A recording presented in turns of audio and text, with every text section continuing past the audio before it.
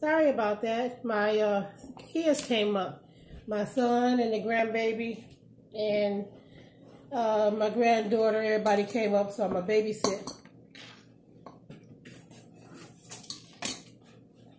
Anyway, I finished my KFC.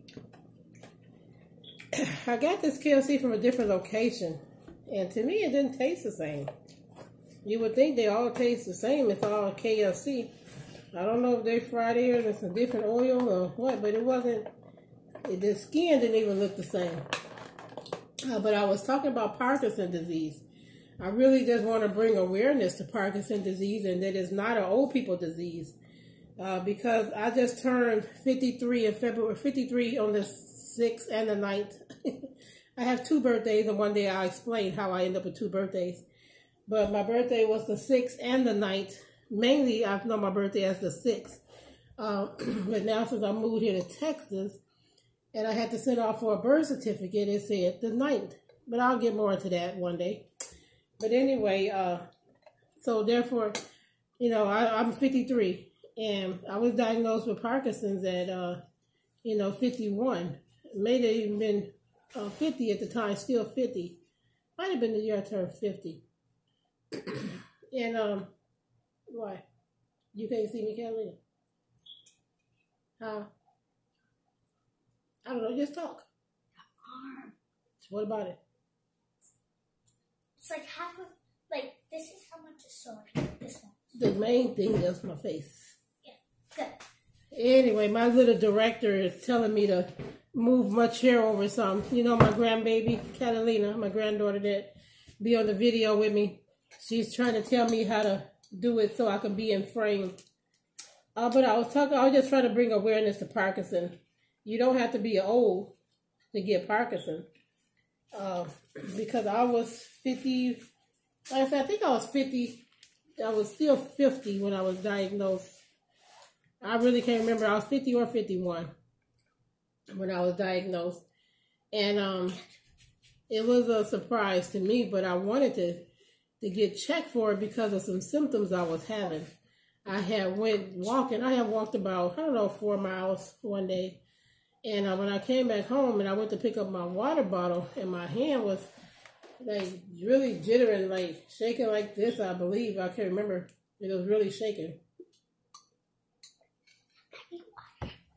And I remember telling my kids, look at my arm, look at my arm shaking it like this. It was shaking. So anyway, I told my kids, look at my arm. I said, dang, I don't know why my arm's shaking like this. They were saying sometimes when they work out a lot and they strain their muscles, that their muscles feel kind of jittery like that too when they pick up something. So I really kind of thought that's what it was. But I kept noticing little things about how my arm was, or how, that's just how, really it was just my arm and the tremor in my arm. I was having a difficult time typing. It's like my fingers, don't move as they used to when I'm trying to type. Like even with this hand, if I'm doing this, my left hand, it doesn't shake the same. It's a weird flutter to it. Anyway, I went to the doctor, and I'll try not to mention that my father had Parkinson's because I didn't want them to put the 2 or 2 together. Just assume that's what I had because that's what my father had. So I don't think I mentioned it right away. And so they sent me to this hospital in the hospital district, Fort Worth, Texas. In the hospital district, to this hospital. I think it was Harris Hospital. You know I'm doing a video, right? Then hush, please. Mad. Too short. I think it was Harris Hospital. And I was there for 6 hours. I had to do this extensive testing where they had to inject this dye in me. And then I had to wait about an hour, I think.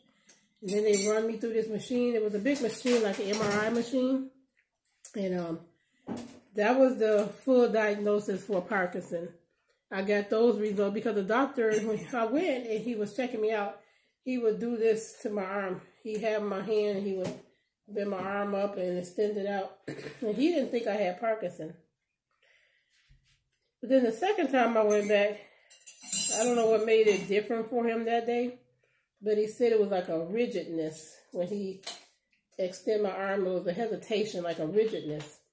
And that's why he sent me to the hospital to get that extensive test. You know, I was eating my chicken a few minutes ago and I wasted some on my shirt. So I need to start wearing a bib.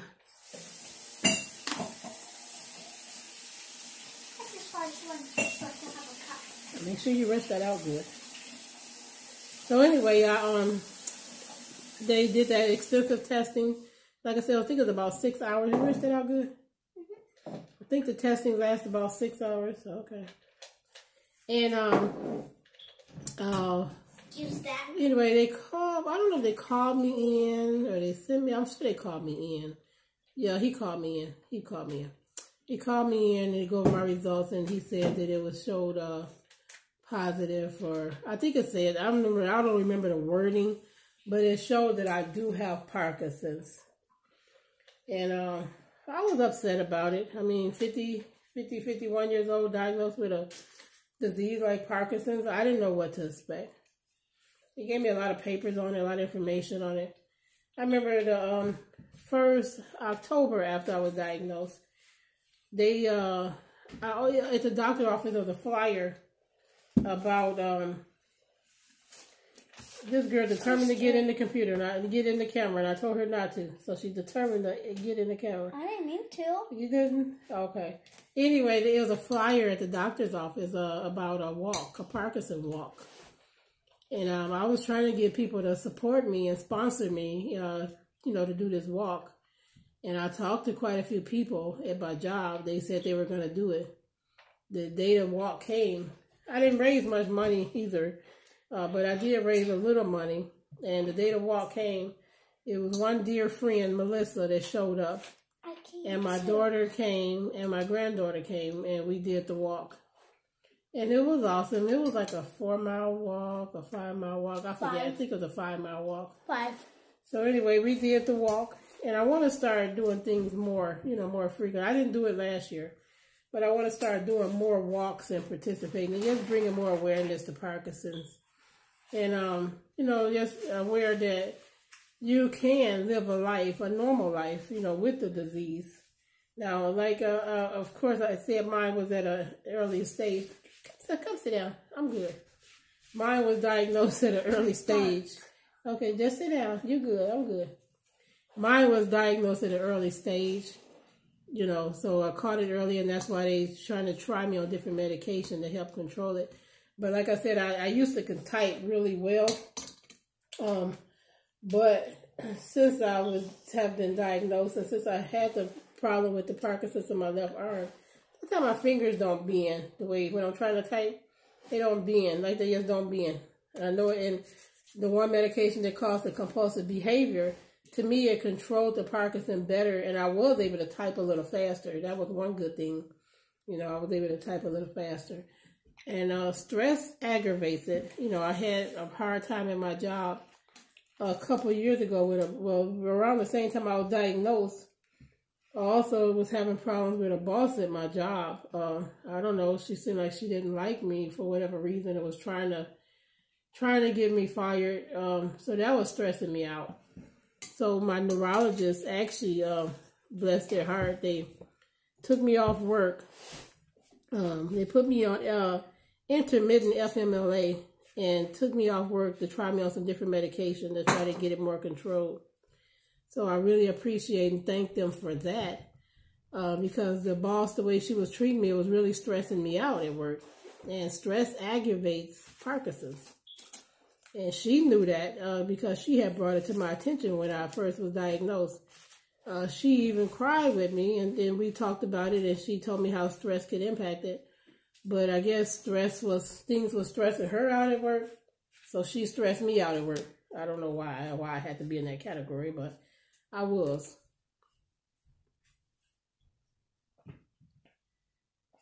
So once the doctor took me off work for a month and put me on the different medication, you can go right there. I'm gonna stop it. Put me on the different medication.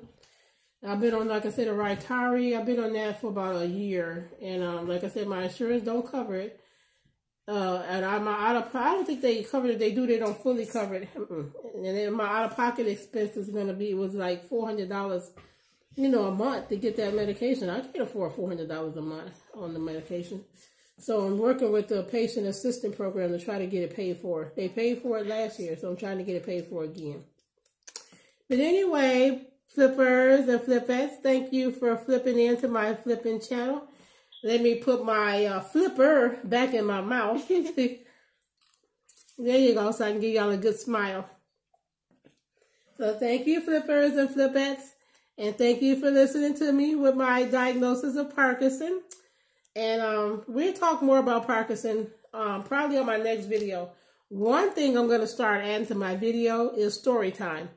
So this about Parkinson was just part of it. You know, I'm going to start here. I'm starting today with my story time. Thank you for listening, flippers and flippettes. Flip out.